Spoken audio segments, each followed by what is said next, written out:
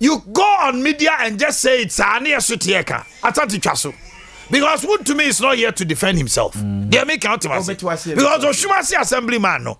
He should go to the police. No get catch the police for say excavators na ira no. Meaning excavator number ABCD. This color and what I'm out to me.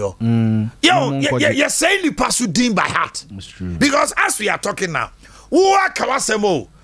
Wood to me excavators. I know. For example, say, for instance, wood to me, the time I know you're mining, and this time, yes, in excavators almost about 200. No, be I know excavators about 200. No, I buy excavator no so be far. Oh, do maybe let's not belittle people like that. Oh, Oshumasi assemblyman now, Oshuma assemblyman no. Also evidence no. Not police phone you. Oh yeah. They should stop this maligning and slandering people by heart. Because can we are no account all. Now yes, and for no so. At the end of the day, would to me to be out of better and say, hey, and Sompa for do you see what say? Yes, say, Debbie. That assemblyman should come clean. Go to the police report. Now police phone call would to your next yard. No one go as excavator this you are. From Boakye, Amani Hunina and say, Chief of Staff, catch them and say on your report. And Famreno. Oh, yeah, report to the no. One fan said them 2021, 19th May. And all the command, Chief of Staff. Jubilee House to say, procedurally, it was wrong. Very good. But the content of what was presented, is it true or not? Jubilee House to say, a hearsay, and his own opinion. I said, no. One no the onunu hunu ya ofi say eye no kre any atesem and what the report no me busa o they said one fa kwan paso and or year presentation because it's all to them no when you go to court procedure is as also important as the content or whatever the facts you are presenting into obi to me the assembly court now court I catch and say through Nasam because he did not go through the proper procedure to make a presentation to file the Nema. It me bogu emosako ye for froba. Asuma bibusa say from poor man so sema waka womuno from poor Boakye and someone what show report to modia koma omono. Omun kan say there's no an iota of truth. The papa no na abje bosre muka. And nkrofo atesem keke no mabe ka kire no.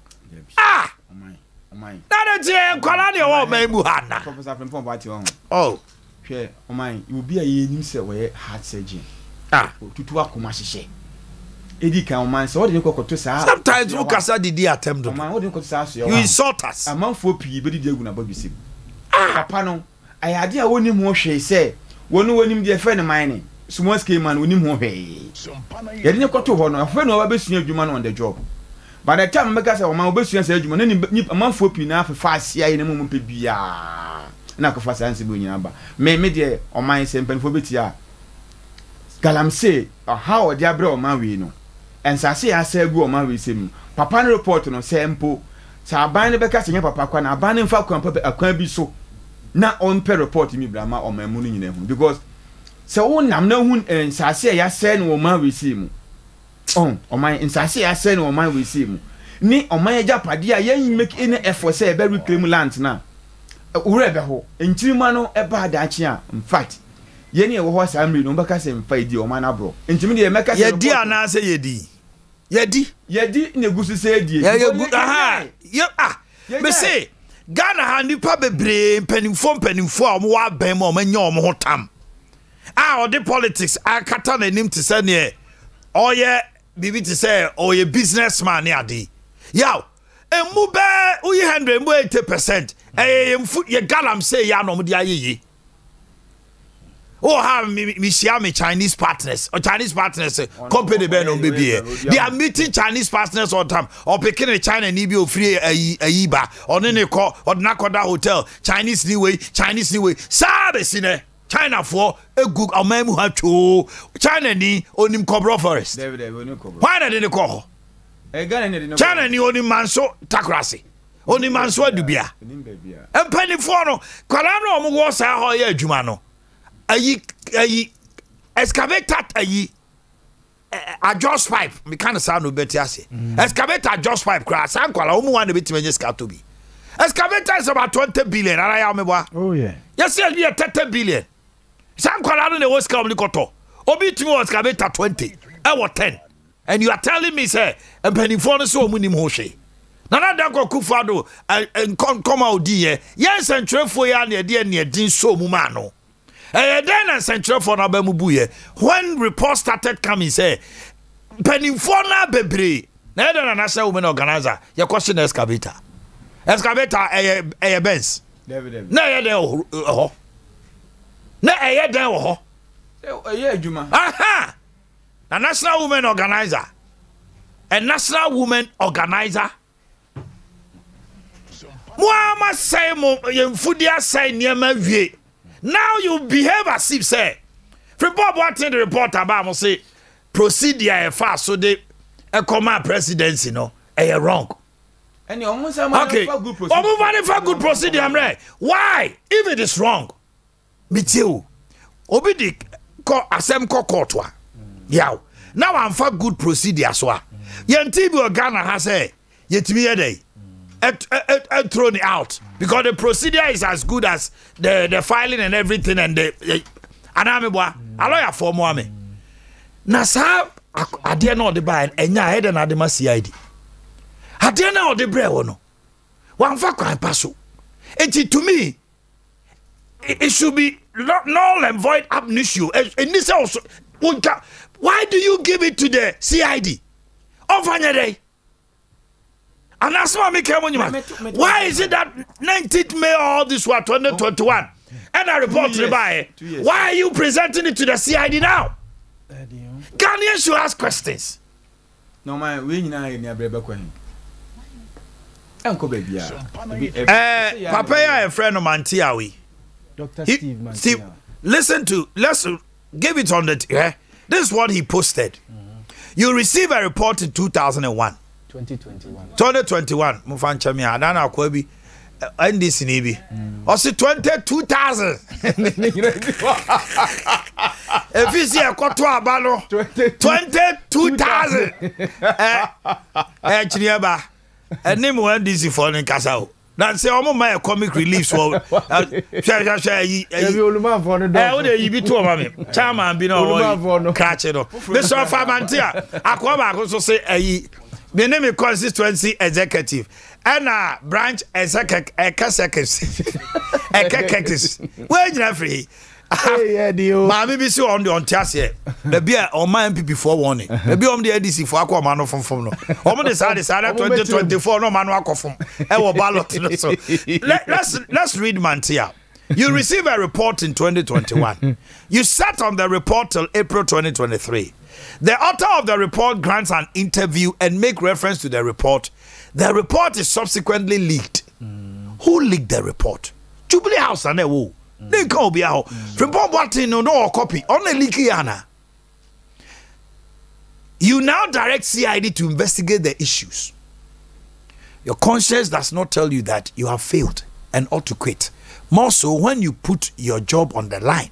We all know Omanhene na ekasa wo. Hana hu so no Omanhene na ka wu hu. Ke hu. Seven de Omanhene na no refer to him say. Because as of 2021 maybe the masem ne say report I am presenting properly no. It shouldn't get to the CID because it is wrong. Because the CID is going to investigate a report when the Jubilee House has issued a statement say a hearsay. Tell me. Two, a report what is opinion.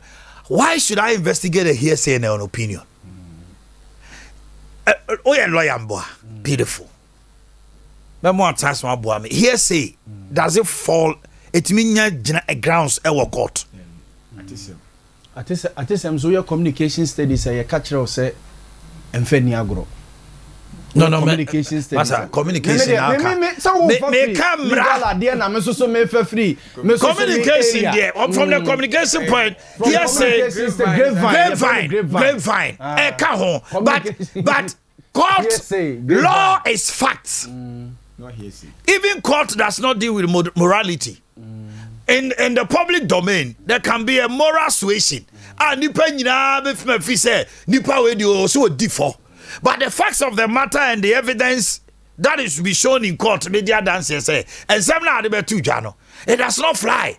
It is not admissible in court. When it gets to that, about so for make say lawyer no and a judge no when near some na my they deal with evidence and facts in court, not moral suasion.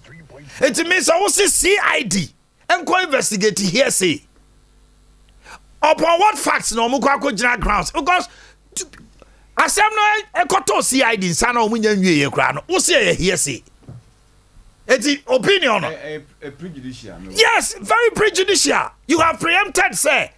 Let's say, CID we crash in free mumba. So, yani ati haya ni abra ye ku galam say no more to say mama ya e fools. I'm telling you. Open so say to abi onyame shirawo. Akota the moment Oguswa ku galam say President Bell Kumase how obeshi ahemfo no a oka asem bi o say ensase a Ghana wo nyina no emu be 70% e controlled by ahemfo. Yeah, custodians of the land. 30% pe na ewo government no. 30% na ewo government no hono mo kra no. Majority ewo mo friend say na friend Perry Ebane sa na mani. That's right.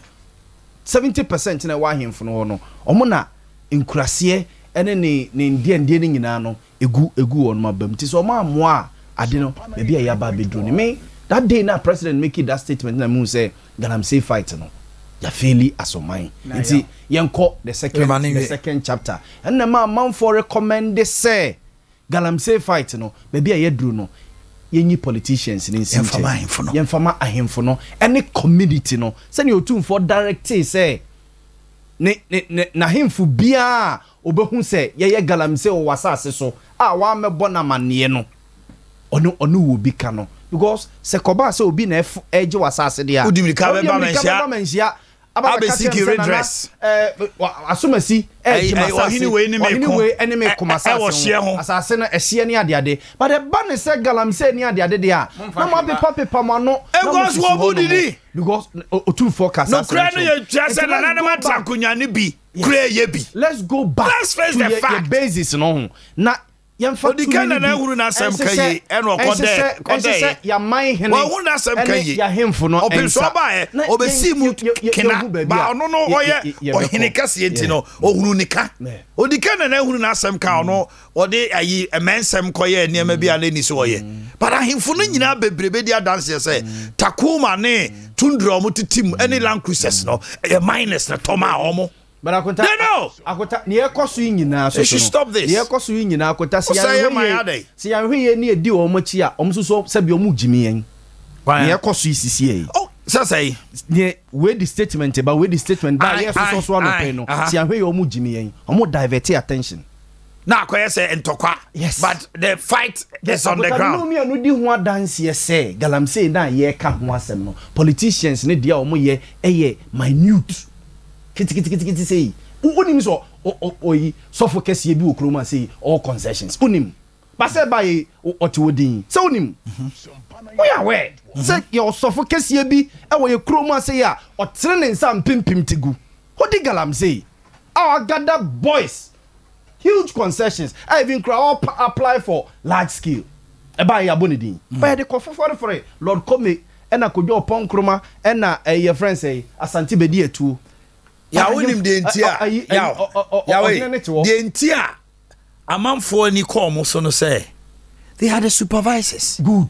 They are supposed to see to it say enye good eti to say bia ye why na obi expect to say I'll put up a certain exemplary character obi betima ya de bi nipa de beche no but in this Omanhene yes ade no akota na me de be say hwe yeti ye kroma ne ma me bo sofo say sofo bi ye bi no say ade ne expect from sofo so yes sofo akonta ade ne expect down so good e ba ye say Professor Frimpong Boakye reply journalist kese pa wo e wo ye mayem me boa journalist attitude ne say we are all knowing too knowing ye ne bo mind ho by but when ye wi a ne de akwa for politician no e bia innocently onim hwe me no me adu ti ase no dike kobo Asante bedi etu din say or the amanfo akokogu ya danso community no osiu no ekosi say patch osiu no why na odikebe patch because they atesem any here say and odikebe kadeto no so oba bonten e man ani bebre so obe defend ni din no odike man fa evidence bi aba in the end eye obi ena na di ni din akwa sesa area ho no a wodi edi galamsey no akota sa ne ma we a ekoso no nyina no it is to divert your attention but at the end of the day MPP ni NDC for no ayete asisi no omo nyina no eye ase me ba be san me ho me ba be san they are implicit and complicit what no no de sa de na ba no fi say odi yaw ye good animase e na obe pepa obe dware ne ho ama ne ho afie enti obe dware ne ho ama ne ho afie no e no so start say somebody ateche we aye no one am de be for mu nyina e nyina aye nyare as to say professor from Paul what no out of bitterness no you can hear no kre and as to say ono anso so allegations are ye de man say ne ba ne dibi wo eastern region ni ade no ono so de no ono so ka you can't for the presidency they catch us say those things are what they ban here say you can't for the presidency to the extent say ebi a presidency no so kura won krate dia dance say over boy edi galamsey so why wouldn't the president also expose it ade ni wom ejakota ade we na ekoba ni nyina no eye say omo nyina no pese me wohoro me ho obi a pese if ni ho ya fi so just ekwa ma me tia igaka na fe abejafo atlas na akota just a minute ade makasa bibire matena ha din ahwe mo na kasa se agro we no 2 minutes gra and I am no o ya me bully wa ha we dey bully kasa I say one kind your friend say gra Addison na kai Aidan lawyer Adam back you know I say your honor the council is bullying my witness 2020 about ya kasa it be bia nam say no mesre sama your politicians me makwa mo se bi fire for granted yes you entrase na ade na omo keka no professor Kwabena from Bob what Saturday now ni say na Charles Bisu ka kire say ofa boy bi wo Dwaben jodi onanim ofa boy ni so also a geologist meanwhile say suku afekra no first degree also a geologist ade ne be tena interministerial committee ni mu say oye adwuma as a geologist meanwhile na on na lead ya nas ene ma bebre na akoso ene ma bebre ono professor from Paul Boakye no so pe ni be tonight etutu Ghana akoma ehye de maya ekiaba bedu ase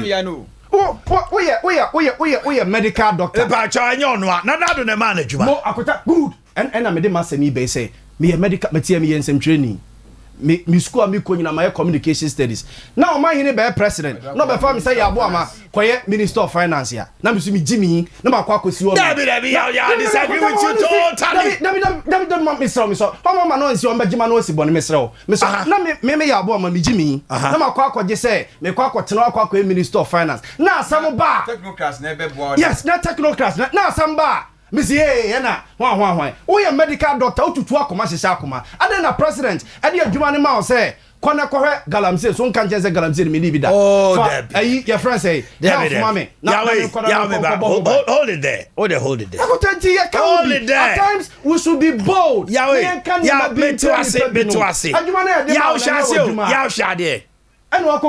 medical doctor who is a pediatrician in the person of Adokufo.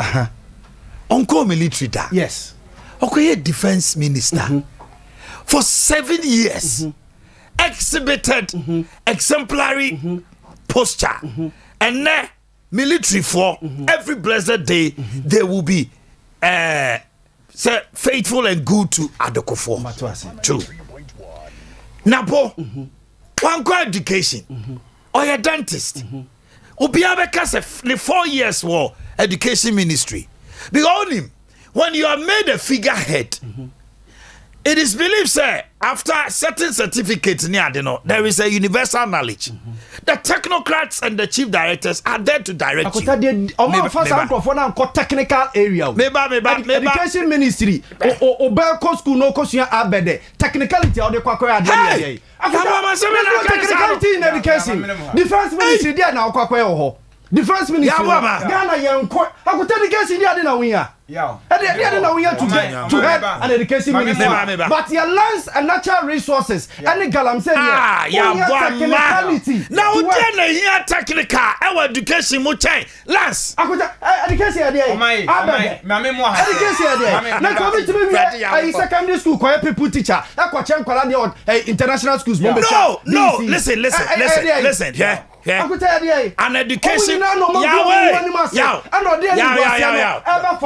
down. That is the end of Adea. It took a policy and a man free SHS ejinaye from the deputy minister. Na otana Boakye or the double track. It would we confirm my semi. If you listen to me, I qualified it say the figurehead no, and you necessarily say technically wuna ukoya juma. You supervise. I am one of one in a million. When it came to health service, why na betu makase kokwajima menu. Ni niama bi oye yenye no. Ye kase COVID de ko a ye be enyini di free because Ghana Health Service na ye wo a technocrat or ye Ghana Health Service director in the person of Nidini de say Dr. Patrick Kumabuaja. Very good. Entity me uko education ministry a DNT na nansen ya almost say director of Ghana DG ah obai Eric Cancer almost say technocrats ne omo ma ko hwan kwa ba hwe Eric Cancer ba yo a backlog of 2016 to almost 2022 teachers watuma maneuver ya mo placement and now the crata ba bonten so omo hu bi da omo ba me ba no technical Adea Bia but what I'm telling you is say one in a million. If you are not a good supervisor, if you are not a good supervisor or good leader, if you are not a good supervisor or a good leader for technical you fail. Medical doctors or my handle Ministry of Health ankoye. You see, it's not about a jumano sebia amewu lands and natural resources. Or no, ede no nimfa ho. Abujina po, ede no nimfa natural mensa. But at least oba any actions ni ade amamanfo say oye bibi. Ede no nimfa ho. Okosia law. All the material.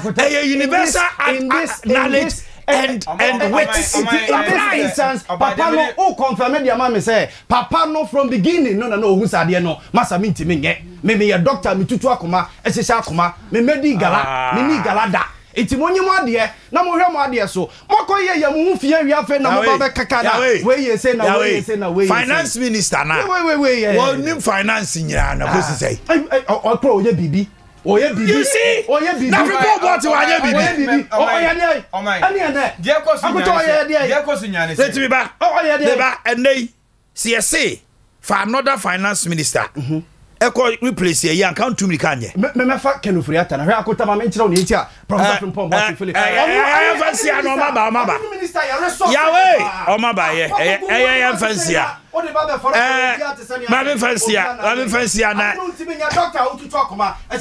see, that is a statement. Yahweh.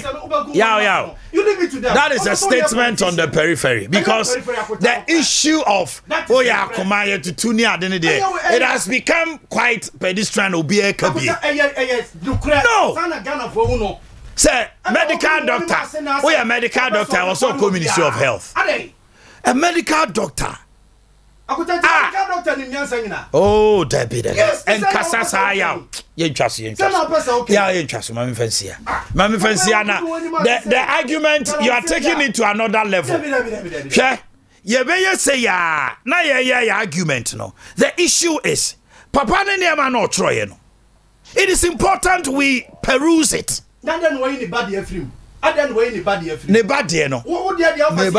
issue is people have information. Fabra Yaman for Casaneba, and Okofa away, and Okofa away dinner. Dr. Gabi Akwaba, Bibiabo call. And young fast 7 tuja. Nebi be uncle. My tail no pay. You every grace gift. You are me pan on no better say. Oh, we say oh, where they are Juma with your sow.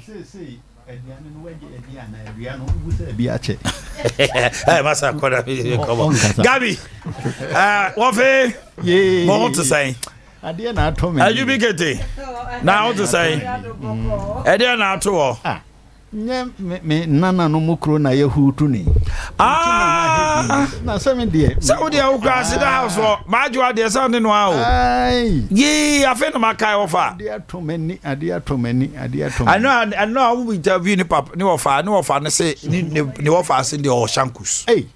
Oh, Shankus pa. No Kurubi went to me and take it. Hey, Gabi, only maybe I offer. As a Gabi, you are a man of endowment. Oh, your body to go. Now, all quite beer. A fossil crop of wapa and a usu. A quanya almost fossil ma, oh, baba, you are no sisua. Sebe you be your throne and no better. That wouldn't mean that. Gabi be Mama, Mam, get twanket and get na mujari over the munte. Gabi said only way. That's a better was it. Odian from the person mom for a crown say, you because Omanhene and any last week, Minamona Mishia by Phoebe, nice lady. The Omo can ye be. Na Adeba Akye Abia lady no Ochesi and Obosi. Adeba Akye Abia marks any minimum. Yes. Ade. Saadi na friend go itano. Kompono. I tell you. Me say unwa de na rewo lady no ofe papa. Na yebisa say on say enkwala brim na sa go ita issue we enche da ni obibre. No cry no. Adena today no incline high. That's the question we are supposed to ask ourselves. Papa. Now, if you are na di, I'm you say a lack of iodine from the bloodstream, no, and a cause to thyroid grind, no, and share minimum to swell up, and it will cause a compound. Therefore, if you see a preventive, so you see iodine in more proportion. Opening Africa, your green herbs in kita iodine, including contumely, and the major one, ankasa air dandelion. Contumely in galam say na say no. Aseno. Opening dandelion kita more iodine inside. Dandelion ni twi there and the twi bibi that's the most I'm for come once but yes, a lot of people don't know opening one of the best medicines so far aka onipa bia person preventive compa Ima is Ima around? Can you get me dandelion on the TV? So why a picture of dandelion? Anke nipa bia say person preventive compa and ka dandelion ben won can also use no more opening. Dandelion leaves no blended raw together with coconut juice and a jenny. Kubensu. Any jenny and a dandelion. Naturally, so the kubensu and I am. I would be blended. And one was so now I one oh mine. So we are sad we are. You shall get enough iodine and natural our body near the a bit more synthesize from many processes of the thyroid gland. It's a mass swelling behind the Emma. Now, Sadia na wo ye no. And that is dandelion. Yes. Sadia na wo ye no. And your thyroid gland no ko anso na prevent you. E sa boa e keep sugar in check. So sugar nkosoro. Dandelion no. Especially the root na kasakura. Ni himi. What me chede coffee. Best. When you say Sadia yi. E sa check pancreas. On say na ha ban se pancreas pa. Pancreas in produce insulin for the check of sugar. That's just no na diabetes. Very good. Emma diabetes ma adiwe. It won't we about say it is nchene. It shows you say opposite of nchene no sugar. Adea me diabetes adin. God is so wonderful. Also as a pancreas pa. Which galamsa say no. That is it. But you can plant some in your home because very soon. And that cry is available. If you see use no more. I'm for dia pa. O my sad we When say liver cramp eboano. But yeah, the other blended with Cubans one. Stop the intake of chemical drinks. Be using this. When him say, Nano obi yare yade bi. I'm in person body. Young lady you. Me more blended way with your friends say orange juice. And also on so no. On consecutively and na yade no suffer 15 years and echo. That I mean can say a man no so mama mo ho fe ne yade ingusu skin as skin Emma Adea Akye Abia bema oba attractive to bema Adam who no cast way me dompi one shape e different from bema there o shape no dey ende ehia me atosu mi enu skin color chini ba o manim sa wo pese so na won say o man say ka wotra Ghana ase ya nka wo be hunu say first ne ka so oba hu ofa me nkwala brem sa ma no minyi ya mi hu Umubi. There be me home. Hey, this morning, young ladies. I'm telling you, first pano, you can't so bear who a hofer. That type of man and you can't so more feno. Meaning me home. First, no, not secret to 10 and a catastrophe. Shauni ma de. Ya ma me no mate no mo ho. No mo shape krata young girls. But omo no mo se free suru be si form. Etini krunku ade hu na deja. Na na gas no mo de ma hwe ni free. Free show. Etina efi se ye hu bi da no. Na fe men kasa men kire ma na kitwa bi keke. Ye nko eto no so. Cello 54 tele 0543 tele 2 32 cello 00 tele cello 30 cello 54 tele 0543 tele 2 32 cello 00 tele cello 30 Anna cello 246 0246 518 cello tele 003 cello 246 0246 518 cello tele 003 once a club of first near describe so more of a pa be up to date mpo shape ni kala ya bisa you say DNA more of o man sakola ndi 5 years no ya buy wa o man more pay so mo tell bia sa de no pa ho pay avocado it's in the eastern region is filled with pay no avocado pay ya man di ni more because a natural fat a build your ba hormone mo hye it pay na ngasa siwa on say it is pay na very good. I want to tell you say if Toyota has its own spare parts in each shop na say Nissan won its spare parts onipa da se ni both bear and mera ye nyina ye spare parts in forest every fruit beer and a plant beer the shape of the organ anano na o ka say cucumber eboa ye bema yes carrot boy bema they are all in the shape of bema ana nkruma fa nkruma kan ana nkruma nkruma de minimdi ana eyi enema kube boy yetiri hwe yeti hwe watermelon yeti almond yani any almond yani they are all in the shape of certain organ sa ade no enti pe say twede ampon it will shop pen na ne sanity and I pay to so ese oba e wo hips it will 5 years near the feed no dey say pay nku ni say you say ya na say it will be feeding man 5 years ne mu di feeding man to di best time or breaking all your menses na for mama no enu anu num di gu bucket no tratra so ti na ebie no nunum yes I'm telling you the skills of club of what it no I obi catch me say oko girls school ni say yeah what they do is almost the hot water egu nsuom egu bucket 34 bucket no almost the sa nunum obi okro omo mfa nunum nsuo hye na watena bucket no so there be we kura de nunum ko a omo tena so sa no a ema sabi omo to no ye mre no na esa so etu be shia girl bi yes ebi kura na ne family omu ni sa shape ni bi na sa akora na e babi sa de no secondary school sha se krobo mam secondary school you crosek I'm telling you the fact because no omo practice sa de no it's na bi na bi nunum no enti na krobo ni ba o kunkura na wotem because ade ne ye de you can't leave it very hygienic I'm telling you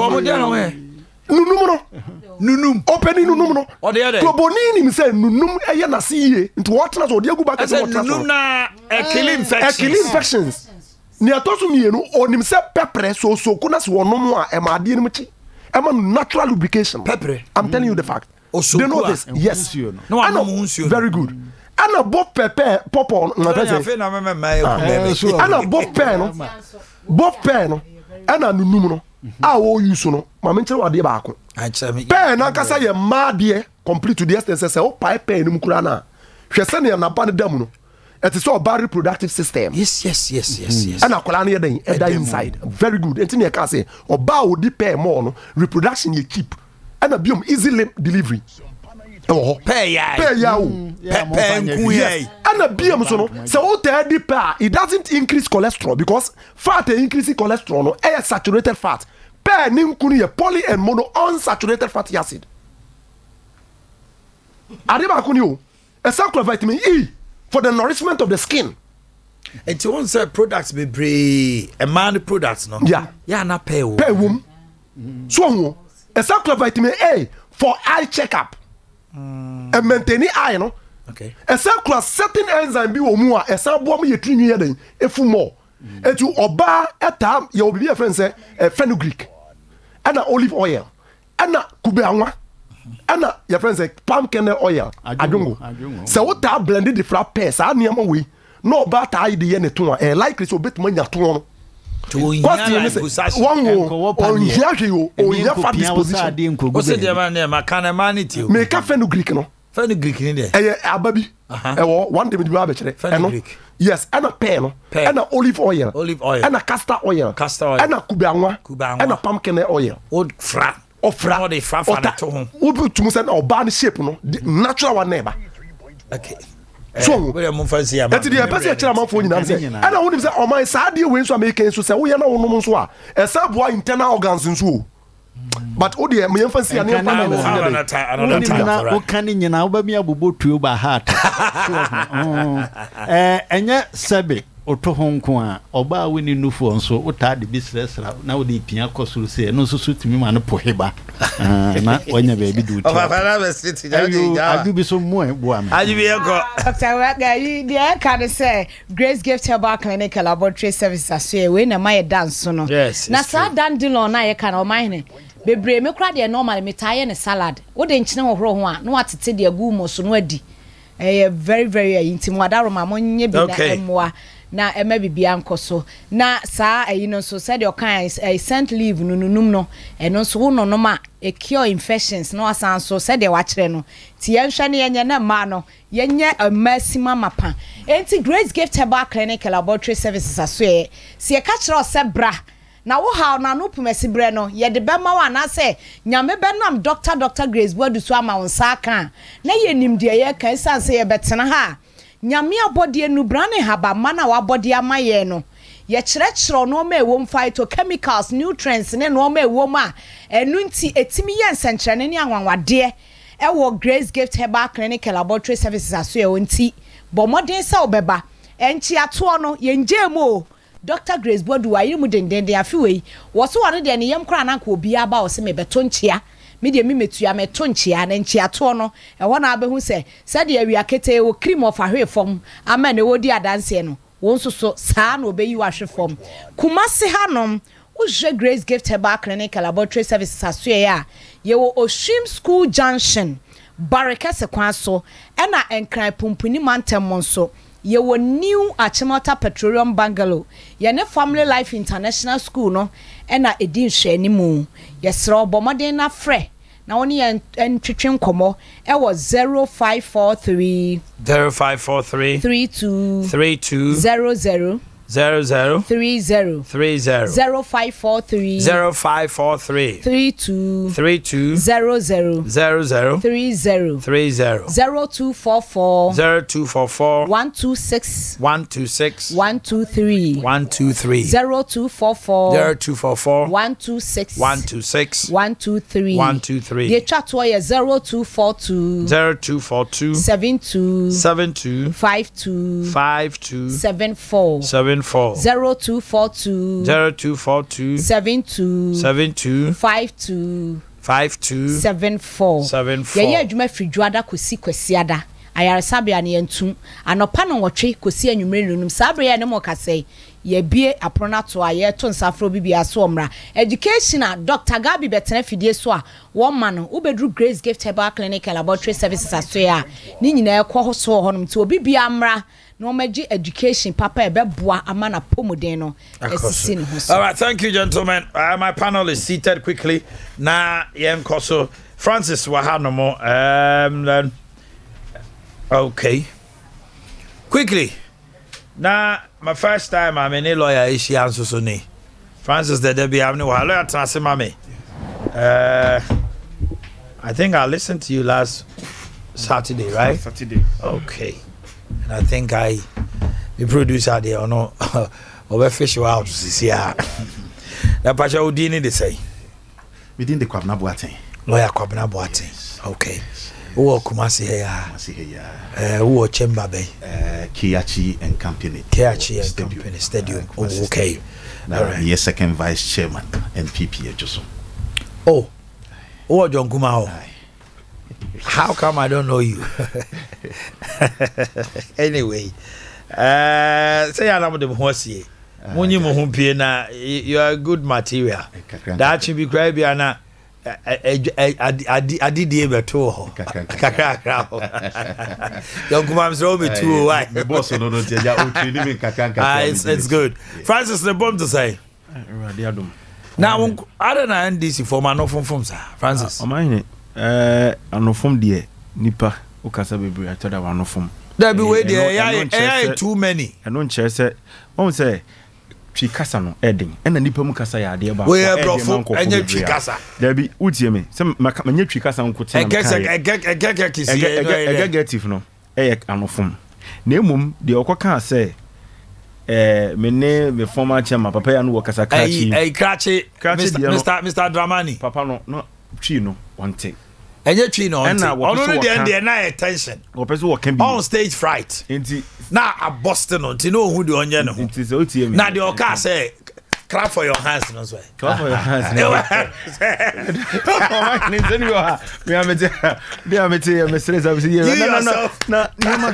clap for your hands nipa miensa as ya wo mpa ni ya shada ni yeso munkasa ela MPP follow so funny no yeah papa ya trending okay ya me say kuma who buy elections and I know me down on pam to somebody didn't come at the end of the day enim jump the hurdle well to me abeye the candidate or call the by elections controversy be PM yes Alan 1 Baumian 0 Krata omode ababontin whether it is confirmed or otherwise so much as they have distanced themselves from they have disassociated themselves because Abranti enim no several MPP enye Alan na Baumian na obia but the koba and say one more so by on beta say one wachi no we saying say Baumian eko ntina ma almost winning almost say Alan na winning no ntin penifo na omokoye campaign no de ode ayi ahwede e ba fie no ono anso na de anwansa so ye de they should take note of that now omutimi to one about but Abranti no police you know the police they've arrested him yes and thank God say he's also admitted shooting Victoria Dapa aka Mame Ajwa and you know eba say ya lawyer that's a case now easier now admitting and I'll bet my court I say it was under duress or undue influence as you always put it yes. But as it stands now the police they've made arrests. What do you say?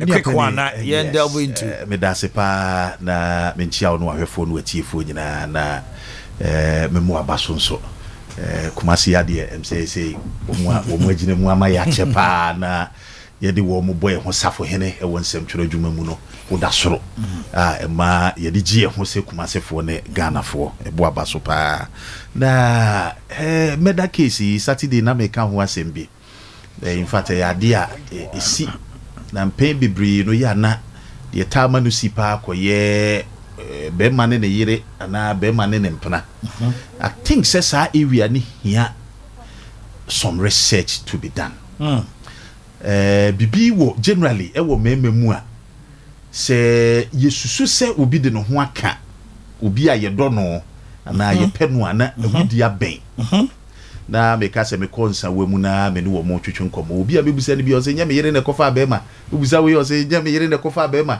obusa we o se nya me yere o bebre and ono so anto ne boase yes bebre over 80% of men mo committing murder no ya na ye infidelity chase me who the scientific idea but ye nya kwanya bi a ye ka kire mema se ya wo mo nto mo boase enim se ya you know obi wo hono mu a to da bia ye ka de sere say ohwe de wo yire ye wo ana wo mpena bi wo de ne ye no wo kokua mu the idea say he has shared that with someone obi susu ye bi ebi wa he kwa na wadun ye say say ni pa no kra no or ye ni more man no than you yes so that ego yes mema no that ego na we mu no de na mini apani unim say ya na be too mafo say woni be matina ofa na chi no hu a jano o pacho sen kra jai oh yeah bema yes oba fa wo bema chi ana yes say we oba na wo fa ukunu ana wo mpena chi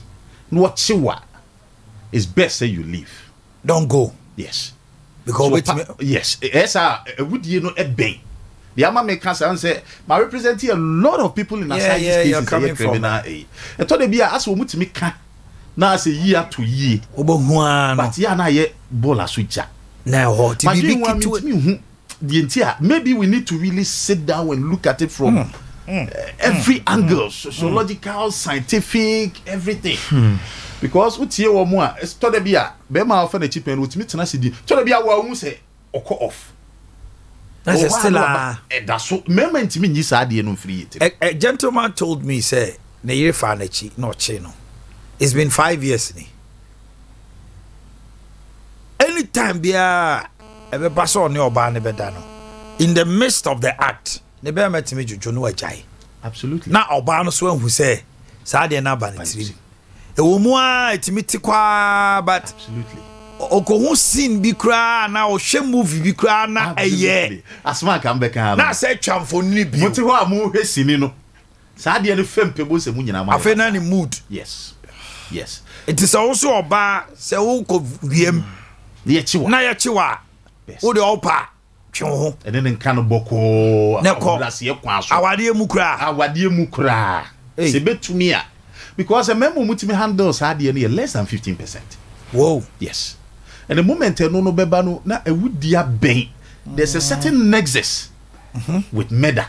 Because that could be so one tia say wo de ma ye unyina ti no wo kakai na fe dia wo ye bibi kitwe bi na wo ye na hia na you two ene kutukuru ni brantan. At least that is what experience has for some of us in the legal fraternity. Yehunos. To be me buso bunda nka den bonse afina you know eniema odwe eniema hu. Aya no mu nu omo hu de. Oh yes. Esiwia no nu ne hu pa ebinya nu hu pa. Eti ye nhwe na ye mfa ya. Na man no society. So what do you tell the women? Say man no de ye mema no ye de aye omo ache. Eti no we much I say do almost so they are paying us back they are so and once remember we are not able to take our own year feed you for so many years but of course amamre no ma ho kwan say be ma de e be ka cho so mo adwaman enti hardly I just say nay na ebe mu say but then a lot of married women are doing it pal they are really cheating on their husbands especially ahochire kakra ba fia yes ubako to ache say obi kura was worry me na misha afi na me nso me hu asisi me hu so afi no hu be ma ope no omo ye o ma siwa ni sa ne ma no yes in fact me ye case bi a oba na ibako to aka ewu fie ho no ebi no ne boy ne tinem ha na omo dia be park wo no omo tim no omo bonkomo te say me client no no ye ewu maka che say peni ya botre ne na ewu kura akwa de empre ya wo twi wo nyai o te asimpuni wo nyai ti nya botre ye mfa de na won say ye mra no so bebi a beduro no ya to amamre na twene eni ya fa broni de ti am ye bre there's a case high court series of cases Boakye versus Mate and a host of other cases in the 50s. High court they say if a woman helps a man in the station of his life and the man acquires property thereof, that will not necessarily entitle the woman to a share of the property. The right of the woman is to stay in her husband's house and be maintained by him, subject to good behavior. So that is a Musuma Kranya, you are out of the house. Nene, you do substantial contribution. So Obano the Sikabi Remudia, and only the young cavi an interest for Obano. Many Oba Chimpra. Some men are Chimpra bear a femininity, cohabitation. Yes. Nami Jano to me cocoa to Kosiki redress. And Pratrin, Bedu versus Boakye will tell you that the longevity of concubinage will not result it in marriage. They said before those whom check sacred and need Pratrin, the Amrano, and Muno in any way. I think here tries here the bill be Babeno cry local parliament and mad ducks Abiono. Parliamentarians. Parliamentarians, never cry. Oh, we are checking. I'm sure. Oh, guys, I'm going to call rape, marital rape, bogu gra. Yes. Now, somebody you don't know. Me feel some do better than my chum kakra say well repube. Omo bogu gra. The omo try say 5 years. Omo be say 5 years we no be tena. But no yet normal impratwe e dey ma cohabiting more putting myself out. As man and wife. Yeah, we kwa yeah. No impratwe bi bruce wo. You want impratwe bi ho no ma. O ko yensi ye. Ye on na ko ne kwa sorry. On ne ye bibia anti in the public domain no. Bema no so kra no whether mistaken or otherwise efre oba no wifey. Yes. Ama obia meet my wifey. Yes. Obia nim say na ire no ko bi ko nya ne ho ade nti sa oba no ka so agya no. Aha. Na ko court a. No na law no epese a cabinet 5 years. Say utimi no obi tena sa mfie no mu a automatically law no be presume say couple. But no na law ko parliament. Ebe local. Na me no be dey na me kan akwakosie ni say enei Oba bia no was approve say or contribute to marital property by operation of law. Say she's entitled. On say be man so dey wu nyina na ho aye ahomte. So at a point in time, oba na trust no calculation. Oh, they say dey why if I leave, I go away with half of whatever I see. The company, the cars, every asset that I see. You see, say it will make more sense to leave the marriage and take half of everything that has been worked for than to stay with this man. I want to say when you near ne casa tente ne why homte but kwa ko pension is this ke bia here that ma. Well, no, ti na nanom no. What's your quantity tempon no? Not to say I'm making a male chauvinist argument, but there was a certain element here. Ne ma obatimi tena wade. Because you go with nothing. Ashraf Hakim Day. I will be a command, mammy. And they Chakwan or Barno fast. Yeah. You see, Wakoye rape, Ubiswa Repuno. Yan can't send no crime you or court. Was saying, Ogumanimas into Jamunkoje, the Japa de half, mammy. I fear Koya, see Bibia, Nini Dim, or any mammy. The mammy saw business into all now. You have nothing. But a Ghana had Yanka, your friend be equitable tracing. There's a Ghana Hanuma, Ashraf Hakim there, no? Yes. Ghana ha. Yes. And court no be hese mamino. Yes. Juma oye ne betimi ama no sa ne ma no ana. Yes. Mamino will just be a trustee in law for Nebano. You will not be the owner, we a trustee. Enti kombe timi. Oh yes. Aji bibia mo. Oh yes, yes. It's a Ghana wono yerete na wo yera to Japade wo be mani dim. We a trustee, we so de ma yere. But wo to Japade wo yere dim mu a, any of an advancement and a gift irrevocably. What do you tell?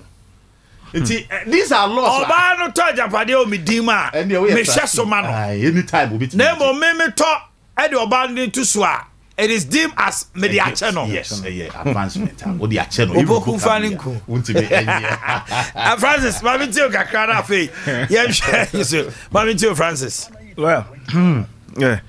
No, no, pewo be anyone near me. Na me case B. I'm trying to look for a case B. Oba no na oye science teacher or biology or be mate na ya o ma hye bibia on so be ware my Bible ni we class. Free versus class Peter. That's the case. A breach of promise to marry. Exactly. Breach of promise to marry. Yes. In our jurisprudence. Hey. So mu anyagro. Na say hold on. Hold on. And holiday, mommy relaxing there, man. I'm on 40 pa. I mean, some politicians, but we'll get to that. Many of us, she says, how many years now? Court to be to my cassette. Do you have a timeline? Say, ebi I'm not time fear no. Ya be bia to send an American. Yes, show. ayi amama phone say menene nete na my dream say oba ne te say me koware no de me court yes breach of promise to marry Yeah. no the ingredients and they say and what say what make a representation what mobile ne hunu the wa mobile ne hunu dey say obe why what's a bo yes representation I because I'm to talk one exactly that is what happened in the FIFA versus FIFA class Peter in fact Bible fita no ya ware e ma court no say what Bible the more ba a promise to marry her and not just a promise to marry her but to marry her under the ordinance. Nti just say nya mamrem kura wade it is deemed say wedding yes nti wanye no court no bonika and the second ingredient they say the woman must rely on the promise to her detriment. Tinya bo se we pa wo se mi asabe de kama wada da kamema be miensa be se ma ukra onim se o be se me pe yes amam pene na wo bo se nti e na afi so ye hwe contribution oba na ye be hwe no abo ho ka wo be hwe mema no mta di ma aduane no wo ne oba etwempena na wo ta di no wo ta kofie yes no no aduane wo sika nim no hweye yes me na wo go into her detriment because we make investment but law ne say ye ntimi force oba na ma ne nware wo Demum, yeah. Yet for so you pay damages. Demum, you pay damages. That damages a mood. Depending on Obano age, anyhow, will beat me and mitigating the losses. So that's a young. No, you're appealing the court. No, I'll be better. But it be our man at 10 years. What did 38? Oh, yeah, do menopause. No sano be man soon to here. We are not be man soon ni why we down. That is the problem with civil claim. Civil claim no court to bua so be ntu esika do this car. Law they say poverty is not a crime. Tie ne mfa wonkotum. Ye betwen akopim so be nya japade. Na ya execute judgment no against. Ti no obi a woni sika no ha ho mfa no court. Se be ma bia promise of marriage no be ma no oni sika oni asase. Oni fie bia oni ne ka bia. Ko se sika. Because your judgment be brilliant me execute when you find a pirate judgment. E gugu your office. O ba my decision be brilliant me. No only way. Only way. Ti me do obi ba say me nsama na first question be busa no. Ne ho ye. O yo bia ne ho ye. Yes. Obi o a ye say o te set toa. Wa bia ni. Ye. Ala ba bi so ha wonye o. Onim se wa wie ni ho no odi nsem huna promise. Enti me ni apanu nim say na mi tu e mema foa de me ka kire o mo ne se ejapade bi a wo ye no wo yire benya chefa se wo pe wo se wo mpe wo enti so onim se ye kase won fa bi na be hawo a mane contribute se da katu ya 1000 kura mane 500 me shem because ko mema ni bua ne hawo mo wo hwe no bra bre ni ade a che se ba na mre bi me ye hwe na bia ono kura kakra bi obenya no so de ye bibi oba no me ware no me wo fie mienu dada me wo me ka mienu dada me ware no me ne na si fie miensa ka ho enum ni nyina na e beche debi ejapade a wo ye ya ansa na ware no nka ho but eno no enso bibi wo ho so wo ko under the Matrimonial Causes Act and a friend bibi property and financial settlement the whole jurisprudence in ne say ye mre mu ye hu ne say ware oba wa pija ne mudie wa ma society no view no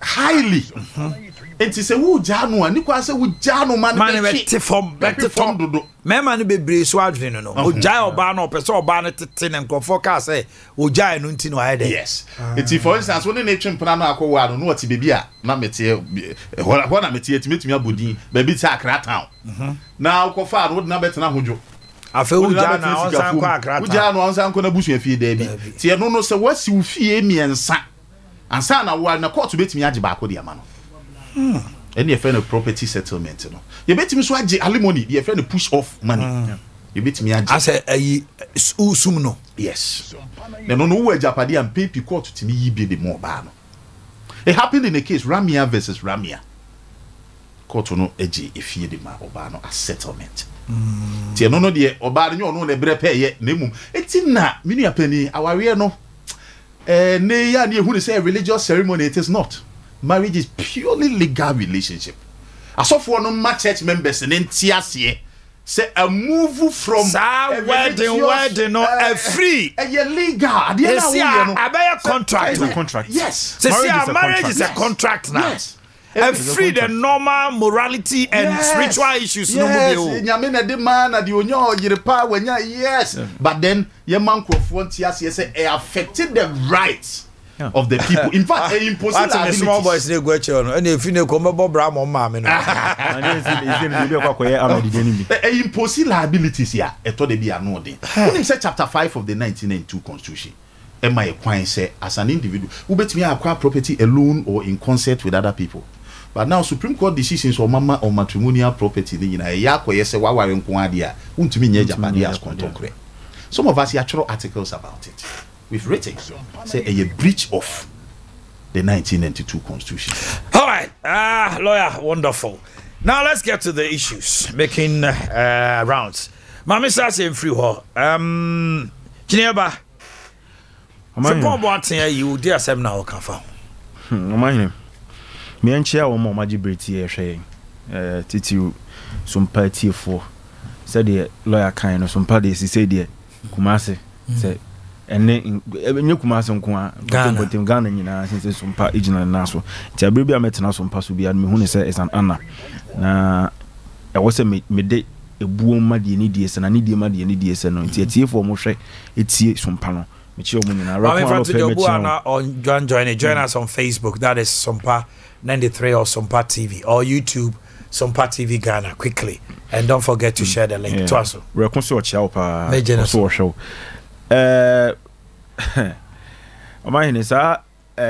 Frimpong, Professor Frimpong about the issue.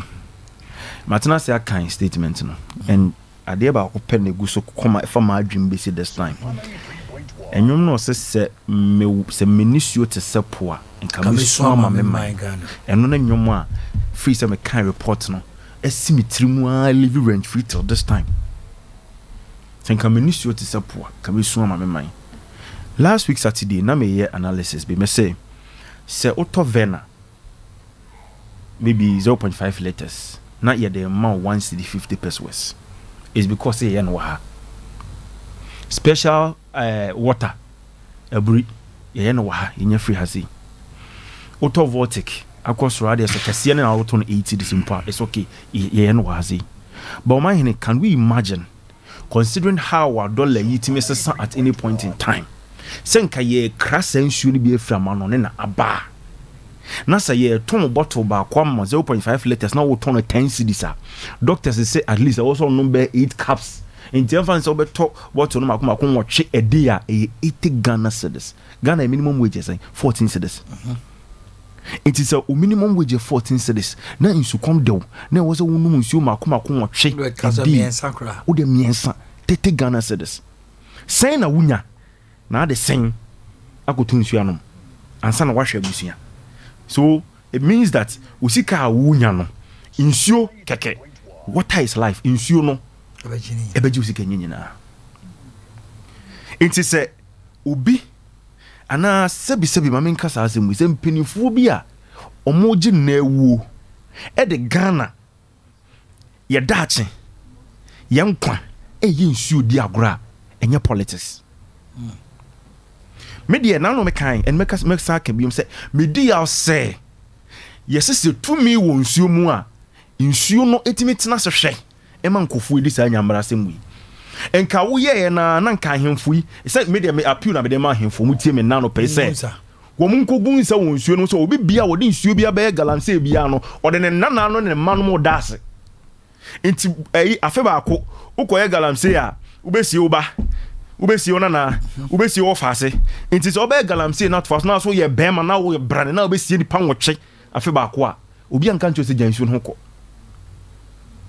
because abeye brofu too much yen fa traditional injunction mrem die enzema die yese nsuo bu afu adenchem pie beto anwo nsema me bi gu nsuo adenchem no koye omko se nsuo no me enti na kasa adenchem no de nsuo no it means that ekuru no mu nyina no they won't get water to drink anazo mu nya nsuo nya bibi enti na wo so omko nsuo no ho no mko gu nsa eye nioma bi na abo na ye den ekọ so that they can get water enti senki ye the same thing na abekọ manso ana beko asu abna na denchema fe na no se da ho a fasanfan ko ho se denchema tunzua no fasanfan ko zo gotu galamse You see, it is high time you jai sa brofo ya throw 36 page and I say yes, brofo.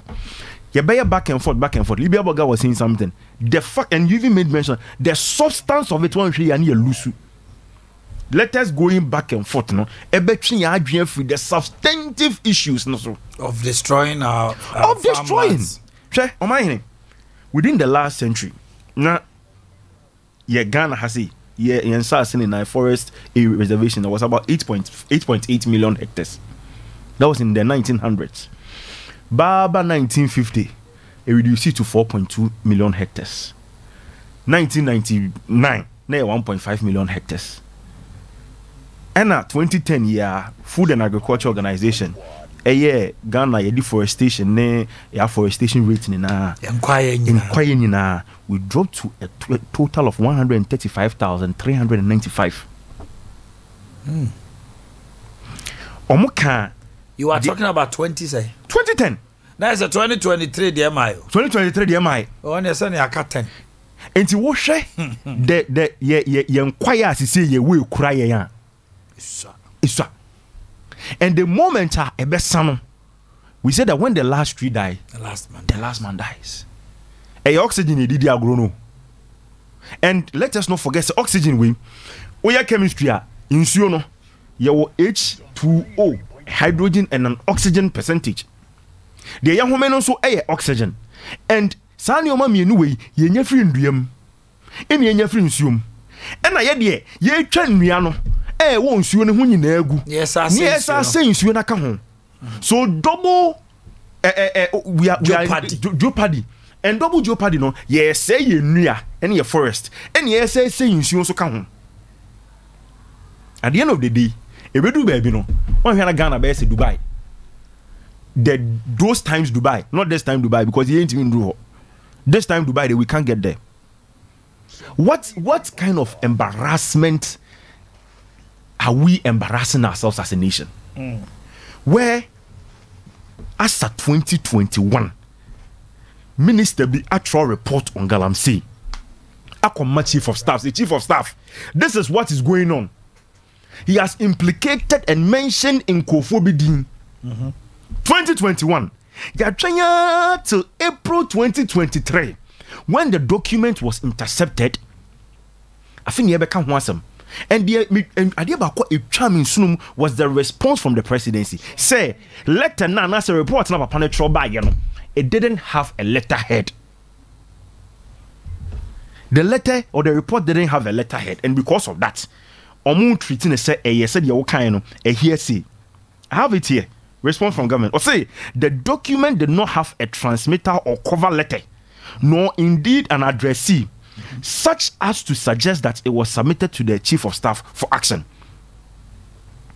This is what the government is responding on its official page. So why are they sending it to CID? Why are you sending it to the CID? For what? And is the president not serious? Or obi air control bibi or presidency mampeni na Akufo-Addo enya aware na, because in some no I said sebi what's natural, it doesn't make sense. It doesn't make sense. Because moko kreti committee, interministerial committee, one of the most important commissioner na was set in interministerial committee no for issue commission was not part of the interior interministerial committee no na enka. According to Frimpong Boakye was saying omo create Galam Stop app no, they realized that forestry commission unsubscribe to app no. App na yeni na yatsna cabinet agiatumu Adea Akye ya create ya di Ghana sika na create no, forestry commission decides not to go onto the app. Nipa bako also onye. According to reports no Prophet today said it got to a point in time most of the ministries apart from Ministry of Local Government and I think that of chieftaincy, the rest had left and lost interest in the affairs of the ministerial committee. Meetings. And all this while, we knew this in the report in 2021. See, they are members of NDC. Their names have been captured in the same report. mentina ha nyi obi tin sign ne say oye ndisi no almost so di galani bi se ne yete hey se Ghana say ya anase say yensu ya meti hey me nyansu no mu lawyer te hey onya nsu no ebia no kwa de na aban na wo so nti ye be kra nsu na mba nu fie bebree obenya nsu ni bia no but ye na ye opposition na ye ni bi no and the youth no how would we survive this? It is a meti say obi decide we ya amanyosem a mehwe odin ma maka kire say wunnim de wo ye say bi unyansa sam wo fom because Ghana na say no enye MPP ni NDC between the two of us betima ye internal fight ni nyina say bi ye kwa ye congress a ye nkonom abo ugina ho na nsu kom de obetu nsu anom na kufu adu ku program na nsu kom de na ye nsu na bre no same as His Excellency John Dramani Mahama. And so if this canker is going on na ya anshan discussing of with the national approach very objectively near yen say be no the usual politics na Gabia Traba na Prof reply no na we are Traba, we will continue in that tangent and ye beja obia ebedu baby no na ahokyere na dokro Ghana because currently omaye etimi aduane sam crading aduane crab wedding people are not even getting food to eat 3 square meal no adding it is a people are living by ratio 101 100 011 and then others. Yes, I didn't show about the cancer ratio, you want my ratio, no, about by your worse and answer day. Abra who tell me, I know, credit, who tell you, and I will show butum, who show butum. And so, please, Mr. President, I did way a question. Met me the Subwabo man Penina na Kufa to say he is aware, he is a chief galamsea. He knows about when you go to that tangent, going on. Then you are doing politics. No, but the point is that these documents came to your perusal, to your chief of staff in 2021. You can address it in another breath. No, but the moment, listen, the moment you bring, how can you call the president a galamsea? No. Omanhene, I shouldn't even have gone there. But if in 2021, a report is submitted to chief of staff, what's the report near hearsay? Now you are directing the CID to look at a hearsay. As a lawyer, as yes. What are you telling me? That I shouldn't go there? No, but don't. No, but the point is that this is what. I understand, but that word is. But take your time. Listen, take your time. He is the president of the Republic of Ghana. I understand you, by the way, like a galamsea. No, no. Assuming that the fight of galamsea. What I am saying, it was not right to describe the president as that. Fine, you agree with me? I agree with you. Assuming that our fight against galamsea, if it was successful, who would we have been praising by this time? Who will praise him? Who praise him? So why is it that when things you can chastise him but not using word like galamsea? So we should chastise him. You can. That his approach is what? His approach in fighting the galamsea is what? You can say it's wrong. You can even call it a failure. I don't have a problem. But my problem is that the brofo.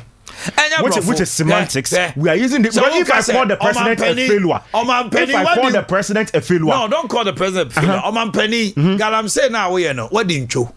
Galamsea now what you know? What didn't you? You can say that because that is true. The old couple what's galamsea now all you know?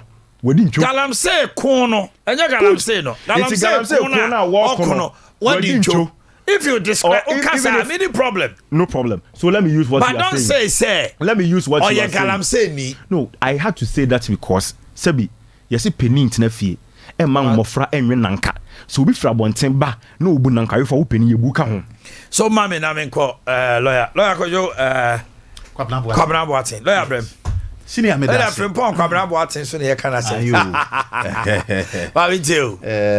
In fact na eba nneɛma bi te sɛ galamsea ɛfa ɔman yi ɛne ɔbɔ adeɛ agyapade ɔde ama yɛ ne a yɛ na mempɛ sɛ nka mede bɛyɛ amanwo bebree but yɛ na me nua ɔne aberante yi mo kasa yɛ asɛ ɔforisuo ɔno na anwummerɛ ɔtena mu hwɛ ayi asɛmpa nipa ɔne ne voice ɛsɛ papa mame ntie o na nka mempɛ sɛ bɛyɛ amanyɔsɛm ɛfiri sɛ ɛfa yi nyinaa yɛ livelihood ho so ya ni enu anumu yi wo mo de yakwa kuura bibia e ho toro ohwe bibia woni nam yi a but I will try as much as I can not to get into the politics of it.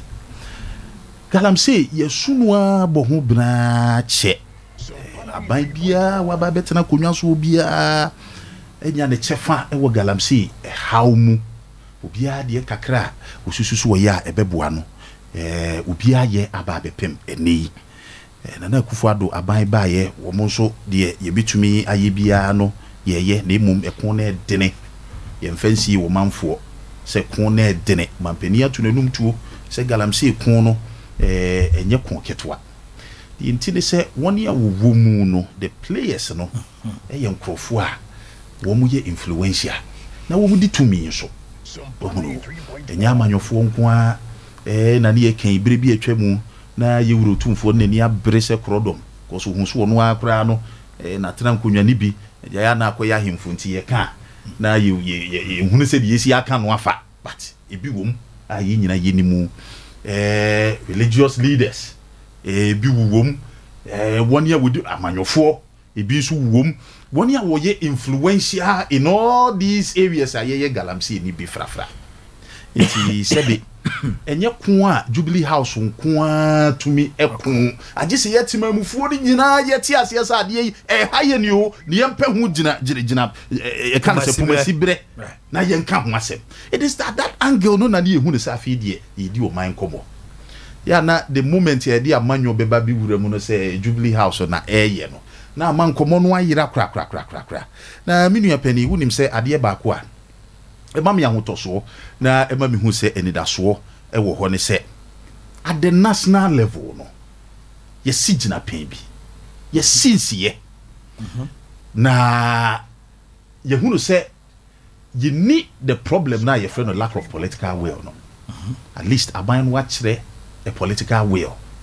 na ya ye aye so ama omanfo muti ya no pay no obia enitua anamuntu a aban etu e wo galamsey hu not to see yetumi akokun na wie and the edaso be bari ye boa ye gusu a ne ya ye kase yina we are still pumping resources into fighting galamsey yeah ne mum yes ye sha ase free baby na baby ya ba be duro no ye toa so se debi se nya MPP aban mpo ne wo ho a aban ya obeba de ye hweso ono so baby ya ye de duro no ono so ebe toa so e de efri ho na political will ye how did we show it by legislation ye ba ye na mra e wo ho a efa yetu efomo agudie ene ade na ye problematic kakra in fact na the punitive measures no e wo mu no bata ho no na wo form kra na misdemeanor de etu e bi a wadam wa na mfie ba ko mienu bi e no kra yetimi caution wo na akọ ohunu ti na enye punitive enough say e mankrofo esuru de wo mo ye no ye ba ye ye se debi ye de ehumra e ba ye afi de ye miemu amended law na ya amended no 2019 no ye ba ye ye miem ama say that is the Minerals and Mining Act no Amendment Act 2019 Act 995 okay aban biye wo no na ye na adwene say won ko galamsey no ba wo the resources be wuram say ma me hyemra na me yiri mu kete say de be ya ebetumi at least the group na nkrofo kora wo mo ntumi ankoye ye ba ye at that level no ya ye the second thing e be kan ye resources minu apani wani tua say we keep security near soldier in this forest and yeah petra ye di chasing crofo and even arming these people training I would one befamu sebe because nipa no mu no mu kwakoye adwuma sebe nyamwa ne wo hura mu ha wo mu wo so training soldier fo no say ye kan ya ye manfo ya de hie ne wo hura mu ho ye pe wo mu asem wo mu ka ye ho na mum de wo mu ye ne na ese wo man nti ye hwe kwan ye be fa so a ye ko no ye be treat wo mu ti se nipa na yetumi aso ano ni nyina training ne capacity building sika wuram enya agro se obi ani mmereye se again opesu otu galamsey asia enya dia obeye sa na muntu mienu ya meken minu ya pani nka bibiri die twato a meka in showing political will no eye bold steps ya MPP ye take ya edrubre bi kura no semtrofo no manfo kase be fedie ya tra so na ni nyina kire ni bra mampeni ne ni abro opesu otu asia to the extent say na BC actions cry extrajudicial yes excavators because excavator no soldier for no ko no mutu control board no a obekọ beba ni akoto fofora be se mi etu de ko the obetimi atia kosi police station bi nso a obehu na ansem pabo akesi bi ayiniti na no hu dwato akese ene hu ayi na afi ye nipa nso na abibifo ye nim ye respect for you know setting traditional yes ye po sa niema no be wura ya amanyo ne ya manchichire no na amana ye din enti ya say twa no pam no se ye twaja atomu na ase a no de se dwato bi ani ba bi abiu ehun ani bre na minia ansa na ban a ye to abayi no no onim so sa wo elections eda nanim ebe ko to the extent say mamenhye omanfo excavators no, then you will know the level of political risk aban no e taking. And you took a risk and it cost you. Yes. Ehona na nka mpese minua no e sha si free. Wo hunu say first time aban bi ani abre sa nkofo yi amu ye wo to aba o.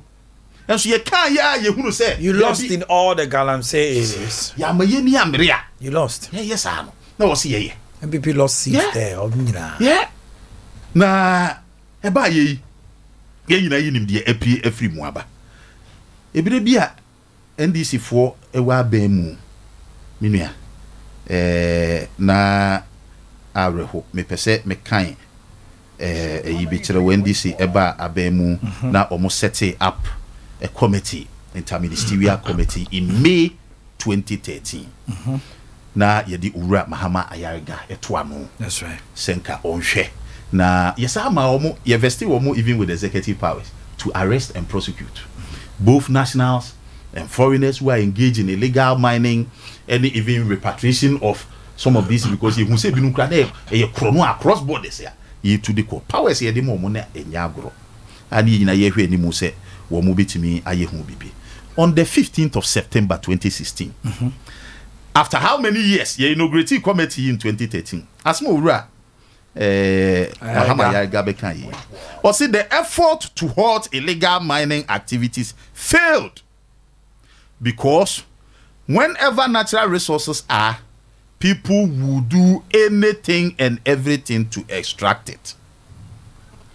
We are the two as said they have a way of covering it, and you will never know that there is a pit. I'm quoting Ura Mahama Ayariga in 15 September 2016. Yes. And this was said on 15th of September 2016. Yes. Obe admit say they have failed woefully. It mean you here not working. Nanke wosu hunu certain thing who ya no to. Nanke wosu hunu. No boa ye ne pe asem no pumasi bere. Nanke ni kwaso so okọ bebi a wo kro no. Wo ko mi si ye minu yi wo koto amiram so hu ya ne say adade sometime wakwa koto mu wo hunu. Wankasa ba ye wo do nsa gu wuti. Wo ye anya yi na minu ya de awre ho de se ye beto aba na omu hu se there be ade no ye ntumi no afede they started encouraging people so omunye illegal mining tie obi a wo frustrating mampani effort pa wo ma we mu regarding illegal mining nke wo say NDC no ura John Dramani Mahama ase edun ketia se yakoto aba ni wie na wo mu hu se NDC ya wi ni say kim mo ntwen obi a orders biem omo se omo machines omo se omo fidie wo bi offer the pine you offer the pickers you offer the shovel mo forest in the wo ho muntungu so wo ma we mu. And how does this politics, the approbation and reprobation, sometimes it's just nuisance. It is nuisance. So one who say a your mind kuno or my way no penny ya and one more person or boy me about one here NDC chance or my way yen sunum. And can you also say me Edin so cry example about one here woman. Kwaku boy him in your video ni penny. One so could na galaxy site. You know clearly one also kwaka say NDC bar. Omo be ye adwuma we Ghana fo bia wo hwe ye wonim na ye den na de NDC fo se ekwane a ye fa so a ye kono no wo mu aninye ho when yen ene ye de galamsey mra ye miamu yen ena nkrofo enya pade hwe mpanifo e de wo mu to committee nso wo ntimi anya we owura inu safuseni no ka ho in fact ona na ye chairman Makoyongo no wo mu bi Mr. Akwesi Ahoy, Dr. Joe Otinya J, and Yankase Anatete, no woman yina, a wombia, woman to me anya. A fee, wombabo, benache, woman for say, ye, no, and to me, anyi. Well, no. Na, Minia Redie, Ura, Mahama Yagasa Kaye. Was it Mahama Ayarigas Asma working? Was it the menace of Galamsey cannot be blamed entirely on central government? Noting that the responsibility to stop it is a shared one. Obiaka Brana to me no woman. Muhu say afi de Ghana for yin nyina ka ho ne betimi a stop it. Na no a shared responsibility I am fan to Jubilee House so enko aso. Na ene de na bae. Ede alata samana na NDC for adware a afi de omhu afie. Afi de omhu say Jubilee House nko a ne betimi a fight. Mema alata samana. Na omanfo no. Betimi de alata samana ko na. Ya kasa mo omanfo no ante ase se de ye no. Ye ankase yi yomu. De play politics here. Me nua pani de make chat what is a prof report no. Personally, I will not say see underrated no. Because my case bagalam say asemwa. Ensuo hu kwa atwe a yen kase me MPP ni. Etimi me de me nsuo de wa ha no. NDC for nso nko no nsuo e wa. Ye nyina. Ti de papa no aka no. Nya de wasi e to twene under the guise of legalities. Of course, eba Adea amanfo a right also to be heard. And sometimes a betimi kura give you rise to criminal culpability. And no we dey legalities ne bebem. Because report no say enye a proper formal legally set up committee. And it's not sacrosanct say asem na aba no bibie wo mu ye no kre. Yes. Because in your committee ye namra kwan so say the city committee no. And people will be heard the rules of natural justice. You see all the Otram pattern. You listen to the other side before. But one say ye onoa na no wo chro e de kire problems here. Usususi wo encounter here. Some of which ye nkomo abi edi kire bi ne bi. Ti aban na betuma ka say here say. Yes, in fact ye nyina so ye betumi aka say enye a cast in stone fact finding report. Okay, thank you very much. Kwabra saying lawyer and ye peje mu no na ye ka kire mo say na binom ye bi ma woda and common edi na awarefo no de ne fa dodo antina wan hu ne say no say politician de ko bobomu an ope ma menjem birthday de ko ate chiri e ba ye sha birthday no happy birthday to Augustine Dadzi, former NSS Vice President of Otafo Municipal. Kojo menu na di way ba. Afe Mr. Kofi Owusu aka Omini. Mana of Bantoma. Kofi Owusu, okay. And Samuel Mensah, o papa and Kenneth. Also Mautin kwa happy birthday. Beatrice Boakye of CBG KNUST branch. From your bestie Anita Sante, Business Operations Officer CBG Ejoso branch. Dorinda Kusi Apia, your father is Kwaku Kusi Apia. Oh, you're soldier Niana.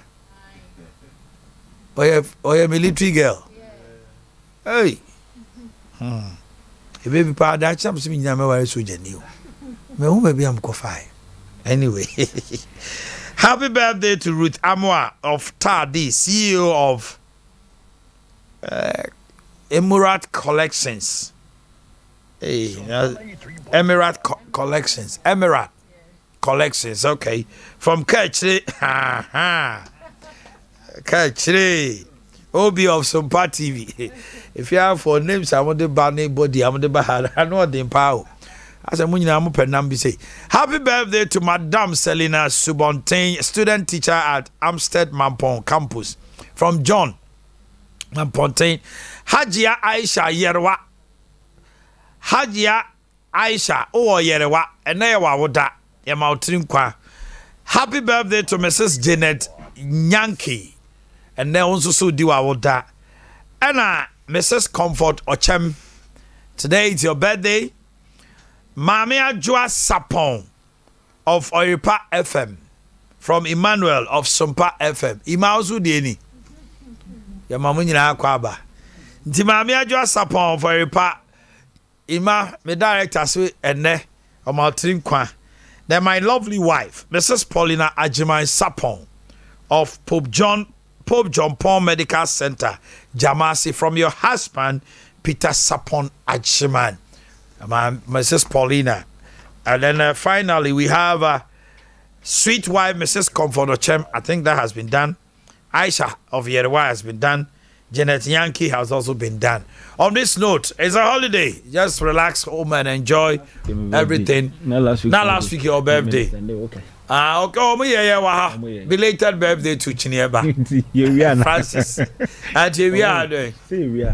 Open. We are see rough. We are rough. Libya burger say you going to catfish.